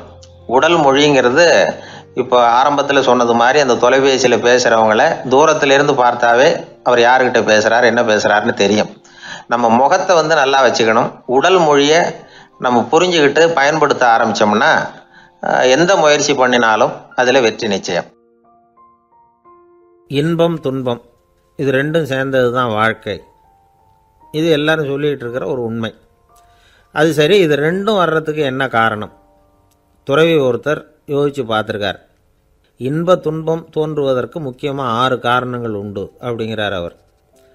அது என்னங்கிறத நாமளும் தெரிஞ்சு வச்சுக்குவோமே. இப்போ முதல் காரணம் சுயநலம். ஒரு தாயார் தன்னுடைய சுயநலம் கருதி தன்னுடைய மகன் இன்பமாக இருக்கணும்னு ஆசைப்படுறாங்க. மகனும் அப்படியே ஆசைப்படுறான். அதனால் தாயாரின் இன்ப துன்பங்களை பார்த்துட்டு மகனும் இன்ப துன்பம் அடையிறான். அந்த அம்மாவுக்கும் அதே நிலைமை தான். 2வது காரணம் உறவு. நான் துறவியான பிறகு கூட உறவுங்கிற காரணத்தினால தான் தாயாருடைய சுக துக்கங்களை கண்டு நானும் சுக துக்கம் அடைகிறேன். என் தாயாருடைய நிலைமையும் இதுதான் அப்படிங்கிறார் ஒரு துறவி. 3வது காரணம் என்னென்னா அறிமுகம். எனக்கு அறிமுகமான ஒருத்தரை ரயில் நிலையத்தில் சந்திக்கிறேன். அவர் தன்னுடைய பணப்பையை எங்கேயோ தொலைச்சிவிட்டு வருத்தப்பட்டுக்கிட்டு இருக்கிறார். நானும் வருத்தப்படுறேன். அந்த சமயத்தில் யாரோ ஒருத்தர் இதுதானே அவங்க பணப்பை அப்படின்னு சொல்லி கொண்டாந்து நீட்டுறார். பணப்பையை தொலைச்சவர் சந்தோஷப்படுறார், நானும் சந்தோஷப்படுறேன். இது அந்த துறவி சொல்கிற அனுபவம். 4வது காரணம் என்னென்னா கருணை. எனக்கு முன்னே பின்னே தெரியாத ஒருத்தனை யாரோ ஒருத்தன் அடித்து காயப்படுத்தி போடுறான். கருணை காரணமாக நான் அதுக்காக துக்கப்படுறேன். 5வது காரணம் எதையும் நம்புறது. ஒரு பசுமாட்டை ஒரு முரணை அடிச்சுக்கிட்டு இருக்கிறான் அப்படின்னு ஒருத்தர் நம்மகிட்ட சொல்கிறாருன்னு வைங்க, உடனே நான் துக்கப்படுறேன். இன்னொருத்தர் அந்த முரணனை போலீஸ்காரங்க பிடிச்சிட்டு போயிட்டாங்கன்னு சொல்லி சொல்கிறார், நான் உடனே சந்தோஷப்படுறேன். 3வதாக ஒருத்தர் முதல் 2 பேரும் சொன்னது பொய்யுங்கிறார். அப்போ நான் இன்ப துன்பம் ரெண்டுமே இல்லாமல் நிம்மதியாக இருக்கிறேன். இது ஒரு விதம். அடுத்தது 6வது காரணம் என்னென்னா தன்மயமாகுதல். ஒரு நாவல் படிச்சுக்கிட்டு இருக்கிறோம், அதில் வர்ற பாத்திரங்களோட நாம் ஒன்றி போயிடுறோம். அதில் வர்ற பாத்திரங்கள் சிரிச்சுதுன்னா நாமளும் சிரிக்கிறோம், அது அழுதுன்னா நாமளும் அழறோம். அதெல்லாம் அந்த துறவி சொல்கிற அனுபவ உண்மைகள். இன்ப துன்பம் இது ரெண்டும் தோன்றுவதற்கு சுயநலம், உறவு, அறிமுகம், கருணை, எதையும் நம்புறது, தன்மயமாகிறது, இது எல்லாம் தான் முக்கிய காரணம் அப்படின்னு அவர் சொல்கிறார். ஆக கூடி ஒட்டு மொத்தமாக யோசனை பண்ணி பார்த்தா பிற பொருள்கள் மீது பற்றுதல் காரணமாக தான் நாம் இன்ப துன்பம் அடையிறோம் அப்படிங்கிறத புரிஞ்சிக்க முடியுது. மனுஷன் இன்ப துன்பம் அடையிறதுக்கு 7வது காரணம் கூட ஒன்று உண்டு அப்படின்னு சொல்லிகிட்டே வந்தார் ஒருத்தர். அது என்ன அப்படின்னு கேட்டோம். அதுதான் சார் இந்த நீங்கள் சொல்லிட்டு வர்ற இன்று ஒரு தகவல்னார். எப்படி சொல்கிறீங்கன்னு கேட்டோம். இன்று ஒரு தகவல் கேட்க ஆரம்பிக்கிறப்போ மனசில் இன்பம், ஆரம்பித்த உடனே இது ஏற்கனவே கேட்ட சமாச்சாரமாச்சே அப்படின்னு நினைக்கிறப்போ துன்பம் அப்படின்னு அதுக்கு ஒரு விளக்கம் கொடுத்தார் அவர். ஒரு ஊரில் ஒரு ராஜா இருந்தார். பெரிய அரண்மனையில் தான் இருக்கிறார். எல்லா வசதியும் இருந்தது. இருந்தாலும் அவர் எல்லாரும் சொல்கிறது எப்படி தெரியுமா? பிச்சைக்கார ராஜா. அப்படி ஒரு பேர் அவருக்கு நிலைச்சி போச்சு. ஜனங்களும் சரி, மற்ற தேசங்களில் உள்ளவங்களும் சரி, அவர் அந்த பேர் சொல்லியே குறிப்பிடுறது வழக்கமாக போட்டுது. இது அவருக்கு ரொம்ப கவலையாக போச்சு. என்ன இது, நம்மளை தேடி வர்றவங்களுக்கெல்லாம் நாம் சோறு போடுறோம், நம்ம புகழ்ந்து பாடல் ஏற்றி கொண்டு வர்ற புலவர்களுக்கெல்லாம் அவங்க எப்படி வந்தாலும் ஒருவேளை சோறு போடணுங்கிறது உத்தரவு. இவ்வளவுலாம் செஞ்சும் நம்மளை போய் பிச்சைக்கார ராஜான்னு எல்லாரும் சொல்கிறாங்களே, அது ஏன், எதுக்காக அப்படி சொல்கிறாங்க? இதுதான் ராஜாவுக்கு குழப்பம். சரி, இதை பற்றி நம்ம அமைச்சர்கள்கிட்ட கேட்கலாமா அப்படின்னு யோசனை பண்ணார். இந்த விஷயத்தை போய் அவங்ககிட்ட எப்படி கேட்கறதுன்னு அவருக்கு தயக்கமாக இருந்தது. கௌரவ குறைச்சலாக தெரிஞ்சுது அவருக்கு. சரி, சாதாரண குடிமக்கள்கிட்ட இதை பற்றி கேட்கலாமா அப்படின்னு யோசனை பண்ணார். கேட்கலாம். ஆனால் அவங்க யாரும் ராஜா முன்னாடி நின்று தைரியமாக பேசக்கூடிய அளவுக்கு இல்லை. ராஜாவோட குழப்பம் நாளுக்கு நாள் அதிகமாக போச்சு. கடைசியாக அவர் ஒரு முடிவுக்கு வந்தார். அதாவது இதை பற்றி ஒரு பிச்சைக்காரங்கிட்டே கேட்டு பார்த்துட்டா என்ன. இதுதான் அவர் பண்ண முடிவு. உடனே மாறுவேஷம் போட்டுக்கிட்டு நகர்வலம் போனார். ஒரு பிச்சைக்காரனை கண்டுபிடிச்சார். இதை பாருப்பா, நம்ம ராஜாவை எல்லாரும் பிச்சைக்கார ராஜான்னே சொல்கிறாங்களே, அதுக்கு என்ன காரணமாக இருக்கும் அப்படின்னு கேட்டார். அதுக்கு அவன் சொல்கிறான், இதுக்கான பதிலை இன்னும் ஒரு 30 நாளில் சொல்கிறேன் அப்படின்னா. உடனே இவருக்கு சந்தோஷம். உண்மையை அவங்ககிட்ட சொன்னார்.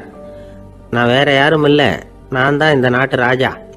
இப்போ நீ என் கூடவே வந்துடு, அரண்மனையிலேயே தங்கிக்கோ. 30 நாள் கழித்து எனக்கு பதில் சொல்லிவிட்டு அதுக்கப்புறமா நீ போகலாம் அப்படின்னு சொல்லி அழைச்சிட்டு வந்துட்டார். அரண்மனையில் ஒரு மூலையில் அவன் தங்கறதுக்கு இடம் கொடுத்தார். தினம் 2 வேளையும் இவனுக்கு சோறு போடுங்க அப்படின்னு உத்தரவு போட்டார். ராஜா கொடுத்த இடத்துல போய் உக்காந்துக்கிட்டான் அந்த பிச்சைக்காரன். தினமும் அந்த அரண்மனையில் நடக்கிறதையெல்லாம் கவனிச்சிக்கிட்டு வந்தான். வேளைக்கு சாப்பாடு வரும், சாப்பிட்டுக்கிட்டு இருக்கான். இப்படி 30 நாள் முடிஞ்சுது. ராஜா வந்தார். என்ன, என்னோட கேள்விக்கு பதில் என்னன்னு கண்டுபிடிச்சிட்டியான்னார். கண்டுபிடிச்சிட்டேன்னா. என்ன எல்லாரும் பிச்சைக்கார ராஜான்னு சொல்கிறாங்களே, அது நியாயமாக படுதா உனக்குன்னு கேட்டார். நியாயமாக தான் படுது, சந்தேகம் இல்லாமல் நீங்கள் பிச்சைக்கார ராஜா தான். என்னதான் நீங்கள் வசதியோடவும் படைபலத்தோடவும் இருந்தால் கூட நீங்கள் எங்கள் வர்க்கத்தை சேர்ந்த ஆசாமி தான் அப்படின்னு அடித்து சொல்லிவிட்டான் அந்த ஆள். எதனால் அப்படி சொல்கிறேன்னு கேட்டார் இவர். அரசே, ஒரு உண்மையை கண்டுபிடிச்சி சொல்கிறதா நான் உங்ககிட்ட சொன்னேன். நீங்கள் ராஜ பரம்பரைன்னா உடனே உங்கள் கழுத்தில் கிடக்கிற முத்து மாலையை கழட்டி பரிசாக கொடுத்துருப்பீங்க, பொண்ணையும் மணியையும் கொடுத்துருப்பீங்க. ஆனால் நீங்கள் அப்படி செய்யலை. என்னை ஒரு மூலையில் உட்கார வச்சு 2 வேளை சோறு போட சொன்னீங்க. உங்களை தேடி யார் வந்தாலும், யார் பாராட்டி பேசினாலும் அல்லது பிரச்சனைகளை சொன்னாலும் நீங்கள் செய்கிற ஒரே காரியம் சோறு போடுறது தான். பிச்சைக்காரனுக்கு சோறு மட்டும்தான் உலகம். உங்கள் விஷயத்திலையும் நீங்கள் அப்படி தான் நினைக்கிறதாக தெரியுது. நல்லா கவனிங்க. எந்த ஒரு பிரச்சனைக்கும் சோறு தான் முடிவுன்னு நினைக்கிறீங்க பாருங்க. நீங்கள் சந்தேகமில்லாத எங்களை சேர்ந்த ஆளு தான் அப்படின்னு விட்டான் அந்த பிச்சைக்காரன். அதுக்கப்புறம் தான் அந்த ராஜா தன்னுடைய தவறுகளை எல்லாம் தேர்த்திக்கிட்டாராம். பசின்னு வர்றவங்களுக்கு சோறு தான் போடணும், அது தப்பு இல்லை. பாராட்ட வர்றவங்களுக்கெல்லாம் சோத்தையே போட்டு அனுப்புனா இப்படி தான் பேர் வரும். எனக்கு தெரிஞ்ச ஒருத்தர் தினமும் யாராவது ஒருத்தரை தன் வீட்டுக்கு அழைச்சிட்டு போவார், சாப்பாடு போட்டு அனுப்புவார். முன்னறிவிப்பு இல்லாமல் திடீர்னு ஒரு விருந்தாளியோட வீட்டில் போய் இவர் நிற்கிறது வழக்கம். அந்த அம்மாவும் இவருக்காக தயார் பண்ணி வச்சிருந்ததை இவர் அழைச்சிட்டு வந்திருக்கிற விருந்தாளிக்கு போட்டுருவாங்க. விருந்தாளி சாப்பிட்டுட்டு போனதுக்கப்புறம் இவர் மனைவி கிட்ட உனக்கு சிரமம் வேணாம் அப்படின்னு சொல்லிவிட்டு பக்கத்தில் உள்ள ஒரு ஹோட்டலுக்கு போய் காசு கொடுத்து சாப்பிட்டுட்டு வந்துடுவார். பல நாள் இப்படி நடக்கும். ஒரு நாள் அவரை தனியாக கூப்பிட்டுக்கிட்டு போய் ஏன் இப்படி பண்ணுறீங்கன்னு கேட்டோம்.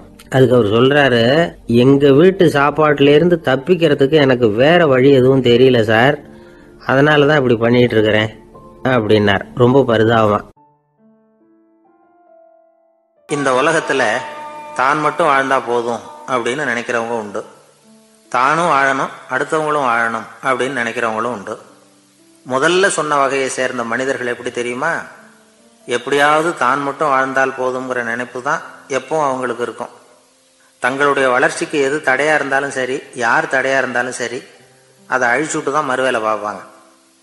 அவங்கெல்லாம் பாவ காரியங்களுக்கு தயங்குறதே இல்லை. அப்படிப்பட்ட வாழ்க்கை அவங்களுக்கே இடைஞ்சலாக அமைஞ்சு விடுறது உண்டு. அதை விளக்கறதுக்கு ஒரு கதையும் உண்டு. ஒரு ஊரில் அப்படிப்பட்ட ஆள் ஒருத்தன் இருந்திருக்கான். நிறைய பாவங்களை செஞ்சவன். அதன் காரணமாக நரகப்படுகுழியில் விழுந்துட்டான். நரகப்படுகுழிங்கிறது ஒரு பெரிய கிணறு மாதிரி. ஏற்கனவே பாவம் செஞ்சவங்க நிறைய பேர் அதில் விழுந்து கிடக்குறாங்க. உள்ள ஏகப்பட்ட சத்தம், எல்லாம் இந்த பாவாத்மாக்கள் போடுற சத்தம். இப்போ விழுந்தானே இவனும் சத்தம் போட்டான். இவன் போடுற சத்தம் கொஞ்சம் அதிகமாக கேட்டுது. இந்த கிணத்துக்கு பக்கத்தில் புத்தர் உட்காந்துருக்கிறார். அவர் காதில் இவன் போடுற சத்தம் விழுந்தது. உடனே அந்த கிணத்தடிக்கு போனார். குனிஞ்சு பார்த்தார். சாமி என்னை காப்பாற்றுங்க அப்படின்னு கத்தனான் இவன். புத்தர் அவனை கொஞ்சம் கவனித்து பார்த்தார். மனித சமுதாயத்துக்கு அவன் என்னென்ன கெடுதல் பண்ணியிருக்கிறாங்கிற விவரமெல்லாம் அவர் மனக்கண்ணில் தெரிஞ்சது. அவருக்கு எல்லாம் புரிஞ்சு போச்சு. இருந்தாலும் அவனை காப்பாற்றுறதுக்கு ஏதாவது வழி உண்டா அப்படின்னு யோசித்தார். அவன் தன்னுடைய வாழ்நாளில் ஏதாவது நல்லது செஞ்சிருக்கானா அப்படின்னு பார்த்தார். ஒரே ஒரு சமயம் அவன் தன்னுடைய காலடியில் மிதிபட இருந்த சிலந்தியை மிதிக்காமல் தாண்டி போயிருக்கிறான். இந்த ஒரு காரியத்துக்காக அவனை கரையேற்ற முடியுமா அப்படின்னு நினைச்சார். அவ்வளவுதான். உடனே அவர் கையில் ஒரு சிலந்தி வந்து உட்காந்துதான். அதுகிட்ட இருந்து நூல் இழை வெளிவர ஆரம்பிச்சுது. அந்த நூல் இழை கிணற்று ஆழம் வரைக்கும் அப்படியே நீண்டுகிட்டே போச்சான். புத்தர் பார்த்தார். இந்த நூலை பிடிச்சிக்கிட்டு மேலே ஏறி வா அப்படின்னார். என்னங்க சொல்றீங்க, இந்த சிலந்தி நூல் என்ன தாங்குமான்னு கத்துனான். எல்லாம் தாங்கும், அதை பிடிச்சிக்கிட்டு ஏறி வா அப்படின்னார். சந்தேகத்தோடவே அவன் அந்த நூல் இழைய பிடிச்சி இழுத்து பார்த்தான். ரொம்ப வலுவாக இருந்தது. அவனுக்கு ஆச்சரியம். அதை பிடிச்சிக்கிட்டே மெதுவாக மேலே ஏறி வர ஆரம்பிச்சிட்டான். பாதி தூரம் ஏறி வந்திருப்பான். அப்போ அவன் காலுக்கு கீழே ஏதோ சத்தம். என்னன்னு குனிஞ்சு பார்க்கறான். கீழே கிடந்தவங்க சில பேரும் அந்த நூலை பிடிச்சி மேலே வந்துக்கிட்டு இருக்கிறாங்க. இவனுக்கு கோபம் வந்துட்டுது. தன்னுடைய இடுப்பில் வச்சிருந்த கத்தியை எடுத்து தன்னுடைய காலுக்கு கீழே நூல் இழையை அப்படியே வெட்டி விட்டுட்டான். இனிமேல் நாம மட்டும்தான் மேலே ஏறி வந்துடணும் அப்படின்னு நினச்சிக்கிட்டான். ஆனால் நடந்தது என்ன தெரியுமா? மொத்த நூல் இழையும் அப்படியே அருந்து கீழே விழுந்துட்டுது. அவனும் பொத்துன்னு கீழே விழுந்துட்டான். மறுபடியும் கத்த ஆரம்பிச்சிட்டான். ஏற்கனவே அவன் செஞ்சிருந்த ஒரு சிறு கருணை அந்த நூல் இழைக்கு உறுதியை கொடுத்தது. இப்போ அவன் செஞ்ச பாவம் அந்த நூல் இழைய வலுவிழக்க செஞ்சுட்டுது. அடுத்தவங்களும் வாழணுங்கிற எண்ணம் அவனுக்கு இருந்திருந்தா இப்போ அவனும் கரையேறி வந்திருப்பான், மற்றவங்களும் சௌக்கியமாக வந்து சேர்ந்துருப்பாங்க. அதனால் நாமும் வாழணும், அடுத்தவங்களும் வாழணும் அப்படின்னு நினைக்கிறவன் வாழ்க்கையில் சீக்கிரம் முன்னுக்கு வந்துடுவான். ஒருத்தன் ஒரு டாக்டர்கிட்ட போனான். மருந்து வாங்கினான். வாங்கி கொண்டாந்து பேசாமல் வச்சுட்டான், சாப்பிடல. அப்புறம் எதுக்காகப்பா போய் அவர்கிட்ட மருந்து வாங்கினேன் அப்படின்னு கேட்டாங்க. டாக்டர் வாழணும் இல்லையா, அதனால தான் அப்படின்னா. அவர் கொடுத்த மருந்தை நீ ஏன் சாப்பிடல அப்புறம் அப்படின்னு கேட்டாங்க. நான் வாழணும் இல்லையா, அதுக்காக தான் அப்படின்னா. ஒரு பெரிய நினைவு மண்டபம். அதுக்கு முன்னாடி ஒரு அப்பாவும் பிள்ளையும் நின்றுகிட்டு இருக்கிறாங்க. அந்த வழியாக போகிறவங்க வர்றவங்கெல்லாம் அந்த இடத்துல நின்று அது என்ன மண்டபம் அப்படின்னு விசாரிக்க ஆரம்பித்தாங்க. அந்த அப்பாவும் பிள்ளையும் தான் வர்றவங்களுக்கெல்லாம் விவரம் சொல்லிகிட்டு இருக்கிறாங்க. அதாவது இந்த இடத்துல ஒரு பெரிய மகான் சமாதி ஆயிருக்கார். அவர் சமாதியான இடத்துல இந்த நினைவு மண்டபத்தை கட்டியிருக்கிறோம் அப்படின்னாங்க. ஊர் பூரா இந்த செய்தி பரவிச்சு. நிறைய பேர் அந்த இடத்த தேடி வர ஆரம்பித்தாங்க. இங்கே வந்து கொஞ்சம் நேரம் உட்காந்துட்டு போனால் மனசுக்கு ஒரு நிம்மதி கிடைக்கிது அப்படின்னாங்க. அங்கே இருந்த உண்டியலில் நிறைய காசு போட்டுட்டு போகிறாங்க. பணம் கிடுகிடுன்னு நிறைய சேர ஆரம்பிச்சுட்டுது. பணம் நிறைய சேர்ந்த உடனே அந்த அப்பாவுக்கும் பிள்ளைக்கும் தகராறு வந்துட்டுது. பணம் சேர்ந்தாலே சொத்து தகராறு வரத்தானே செய்யும். அது மாதிரி வந்துட்டுது. பையன் அடிக்கடி நிறைய பணம் கேட்க ஆரம்பித்தான். அப்பா பார்த்தார், யோசனை பண்ணார், ஒரு முடிவுக்கு வந்தார். ஒரு நாள் பையனை கூப்பிட்டார். இதை பாருப்பா, நமக்குள்ள தகராறு வேணாம். அப்பாவும் பிள்ளையும் இப்படி சண்டை போட்டுக்கிட்டா பார்க்குறவங்க தப்பாக நினைப்பாங்க. அதனால் நமக்குள்ள சமரசமாக இதை தீர்த்துக்குவோம், என்ன சொல்கிற அப்படின்னார் அப்பா. சரின்னு நான் பையன். உடனே அந்த அப்பா என்ன பண்ணார் தெரியுமா? மகன்கிட்ட கொஞ்சம் பணத்தை கொடுத்தார். தன்கிட்ட இருந்த ஒரு கழுதையையும் கொடுத்தார். இதை வச்சு நீ பொழைச்சிக்கோ அப்படின்னு சொல்லி அனுப்பி வச்சுட்டார். மகன் அந்த கழுதையை எடுத்துக்கிட்டு அடுத்த ஊருக்கு போனான். வழியிலே அந்த கழுதை செத்து போச்சு. உடனே என்ன பண்ணலாம்னு யோசனை பண்ணான். ஒரு ஐடியா வந்தது. அந்த கழுதையை ஒரு சாலை ஓரமாக புதைச்சான். கையில் இருந்த பணத்தை வச்சு அந்த இடத்துல ஒரு கல் மண்டபம் கட்டினான். அந்த வழியாக 2 பேர் வந்தாங்க. இது என்ன மண்டபம்னு விசாரித்தாங்க. இந்த இடத்துல ஒரு பெரிய மகான் சமாதி ஆயிருக்கிறார் அப்படின்னா. இந்த செய்தி ஊர் பூரா பரவ ஆரம்பிச்சுட்டுது. நிறைய பேர் வந்து போக ஆரம்பித்தாங்க. இங்கே வந்தால் மனசுக்கு ஒரு பெரிய நிம்மதி கிடைக்குது அப்படின்னு வேற சொல்ல ஆரம்பித்தாங்க. வர வர கூட்டம் அதிகமாக வர ஆரம்பிச்சுட்டுது.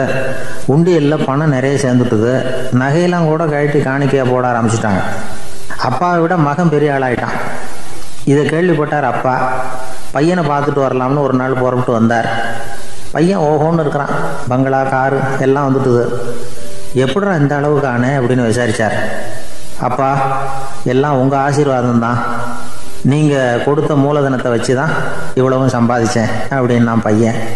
அது எப்படிறான்னு விசாரித்தார். அப்பா, நீங்கள் ஒரு கழுத குட்டியும் கொஞ்சம் பணமும் என்கிட்ட கொடுத்து அனுப்பி வச்சிங்க. அதை எடுத்துக்கிட்டு வந்தேன். வர்ற வழியில் அந்த கழுதை செத்து போச்சு. உடனே யோசனை பண்ணேன். அந்த கழுதையை இந்த இடத்துல புதைச்சேன். கையில் இருந்த பணத்தை வச்சு மண்டபம் கட்டினேன். மகான் ஒருத்தர் சமாதி ஆயிருக்கார் அப்படின்னு வதந்தியை கிளப்பி விட்டேன். ஜனங்கள்லாம் ஏமாந்து போய் காசை கொண்டாந்து போட ஆரம்பிச்சிட்டாங்க. நான் பொழைச்சிக்கிட்டு இருக்கிறேன் அப்படின்னா. இப்போதான்டா நீ என் புள்ள அப்படின்னு சொல்லி சந்தோஷப்பட்டாரான் அந்த அப்பா. ஏன் அப்படி சொல்கிறீங்கன்னு கேட்டிருக்கான் பையன். கழுத குட்டியை புதைச்சி மண்டபம் கட்டியிருக்கிற நீ, ஏற்கனவே நம்ம ஊரில் நாம் கட்டியிருக்கிறோமே மண்டபம், அது இந்த கழுதையோட அம்மாவை புதைச்ச இடம். மகான் சமாதி ஆயிருக்காருன்னு நானும் சும்மா கப்ஸாக தான் விட்டுக்கிட்டு இருக்கேன் அப்படின்னாரான் அப்பா. முட்டாள் ஜனங்களை நினச்சி அந்த 2 பேரும் சத்தம் போட்டு சிரிச்சாங்களாம். மனுஷன் ஏமாத்துறது ரொம்ப சுலபம். என் கூட படித்த ஒருத்தன் திடீர்னு ஒரு நாள் எல்லாருக்கும் அருள் வாக்கு சொல்ல ஆரம்பிச்சிட்டான். அவன் ஒரு ஆஃபீஸ்லேயும் வேலை பார்க்குறான். ஆஃபீஸில் உள்ளவங்கெல்லாம் அவங்ககிட்ட வந்து அருள் வாக்கு கேட்குறது வழக்கம். ஒரு நாள் நான் அவன் முன்னாடி போய் உட்காந்து பேசிக்கிட்டு இருந்தேன்.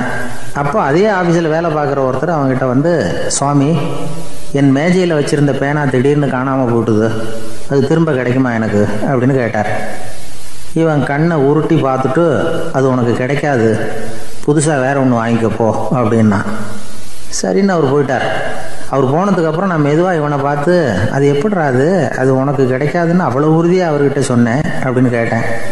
இவன் மெதுவாக என் காதுகிட்ட வந்து, அந்த பேனாவை கிளப்புனதே நான் தான் அப்படிங்கிறான். ஒருத்தன் தன்னுடைய நண்பனை வழியில பார்த்தான். என்னப்பா லெட்டர் போட்டுன கிடைச்சதா அப்படின்னா. ஓ, கிடைச்சதேன்னா அவன். இவன் உடனே, ஏன்டா போய் சொல்ற, நான் உனக்கு லெட்டரே போடல, சும்மா தான் கேட்டேன், உடனே கிடைச்சிட்டுதுங்கிறிய அப்படின்னா. லெட்டர் போட்டேன்னு நீ போய் சொல்றப்போ அது கிடைச்சதுன்னு நான் போய் சொல்லக்கூடாதா அப்படின்னு நானா அவன். இப்படிப்பட்டவங்க சில பேர் இருந்தா கூட இன்னைக்கு கடிதம் மூலமா தொடர்பு கொள்ளாதவங்க இருக்கவே முடியாது. அந்த அளவுக்கு அது அவசியமான ஒன்னாயிட்டுது. இந்த அஞ்சல் அட்டைகள் எப்படி ஆரம்பமாச்சு தெரியுமா? ஆஸ்திரியா நாட்டுல ஒரு பேராசிரியர் இருந்தார். அவர் பேர் இம்மானுவேல் ஹெர்மன். அவர் ஒரு நாள் ஒரு பத்திரிகையில கட்டுரை எழுதினாராம். இது நடந்தது 1869.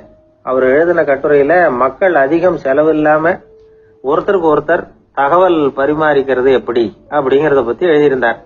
அதுக்கு சில யோசனைகளை அவரே எழுதியிருந்தாராம். எப்படின்னா, அந்த கட்டுரையை எல்லாரும் படிச்சு பார்த்திருக்கிறாங்க. அவர் சொன்ன யோசனைகள் என்னன்னு. அது அரசாங்கத்தின் கவனத்துக்கு அது போச்சான். ஆகா, இது அவர் சொல்ற யோசனை நல்லா இருக்கும் போல் இருக்கு அப்படின்னு அவங்களே நினைச்சிருக்கிறாங்க. அவ்வளவுதான். உடனே அந்த யோசனையை நடைமுறைக்கு கொண்டுட்டு வந்தாங்களாம். பேராசிரியர் இம்மானுவேல் ஹெர்மனின் யோசனைப்படி அச்சடிச்ச அரசு முத்திரையோட அரசாங்கம் அஞ்சல் அட்டைகளை வெளியிட ஆரம்பிச்சுதான். 1869 அக்டோபர் 7ஆம் தேதி இது நடந்திருக்கு. உலகின் முதல் அஞ்சல் அட்டை வெளிவந்த நாள் அது.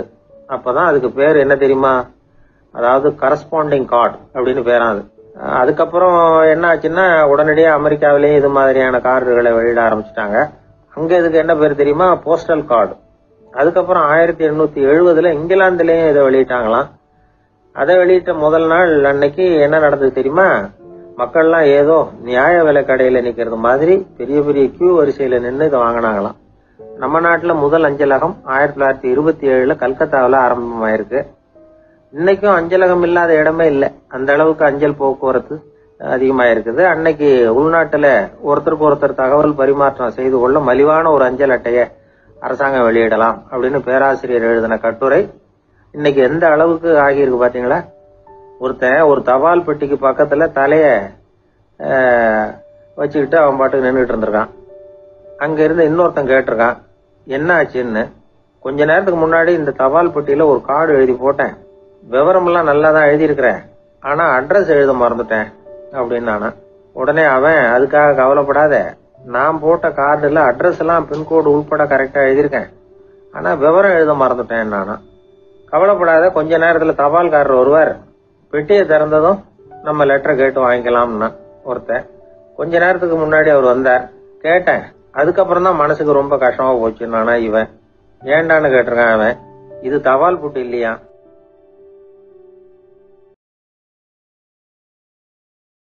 இந்த பதிவு இத்துடன் நிறைவடைகிறது. நாளை வேறொரு பதிவில் சந்திக்கும் வரை இரவு வணக்கங்கள் கூறி விடைபெறுவது உங்கள் ராஜா.